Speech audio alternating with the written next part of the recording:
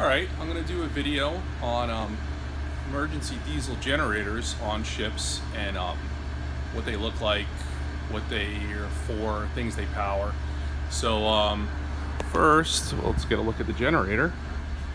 And it's not very big. It's kind of about the size of a truck engine.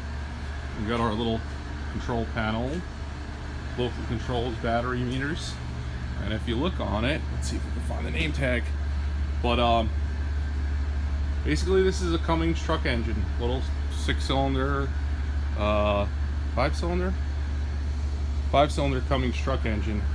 Got a hydraulic start. That's the thing, you have to have two methods of starting. So we have a hydraulic starter, we've got our batteries, and we've got our electric starter. We've got our fuel tank in there. You can see how that's labeled. That's our minimum number and a safety shutoff. And then we've got our emergency switchboard. Ships have to have the whistle powered, so you can tell people you're in danger. That this breaker here, this is emergency air. Basically, this is for everything to put a big diesel generator back online after you lost it. Recharging air compressor, lifeboat davit, which cover the lifeboat, heater in the CO2 room, steering, one of the steering pumps, and then this is like lighting and bridge electronics and whatnot.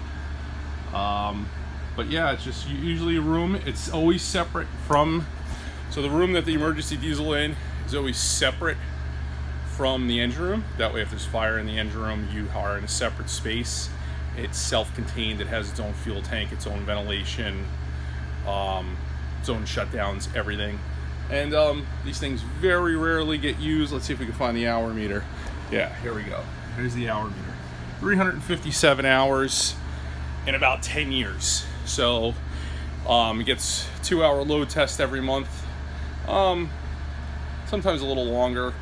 You know, I'd have to do the math. I don't even know what that's right. And that's when the ship's running. You got to do 2-hour load test, and that's it. So they're pretty reliable. They're pretty basic.